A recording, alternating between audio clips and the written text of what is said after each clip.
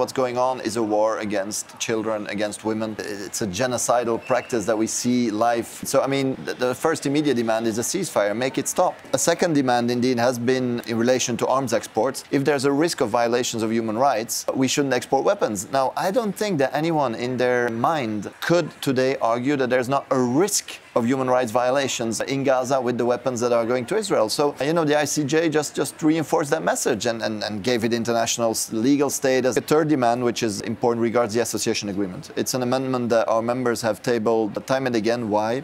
Because the European Union today has this specific, special relationship with Israel on the basis of a partnership agreement, which gives Israel massive trade benefits. The Article 2 of that agreement says Israel should respect human rights. I mean, both parties should. And what we have seen here, unfortunately, in this parliament is that there's a double standards. When it's about Ukraine, they will all rise, they will all stand for Ukraine, defend the sovereignty of Ukraine, send weapons even to Ukraine, sanction Russia. When it's about Israel, well, you know, if you're lucky if you get a critical view expressed in parliament. Thanks to the pressure, thanks to the mobilization of the people, ever more members of parliament from different groups have spoken up and have been pushed to take a more critical stance towards Israel.